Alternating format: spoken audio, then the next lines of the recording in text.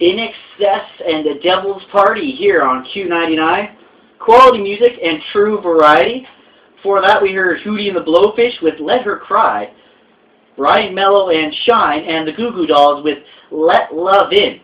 It's 10:46 on a Friday evening. I'm Harrison the hockey fan, and the Storm win in a double overtime.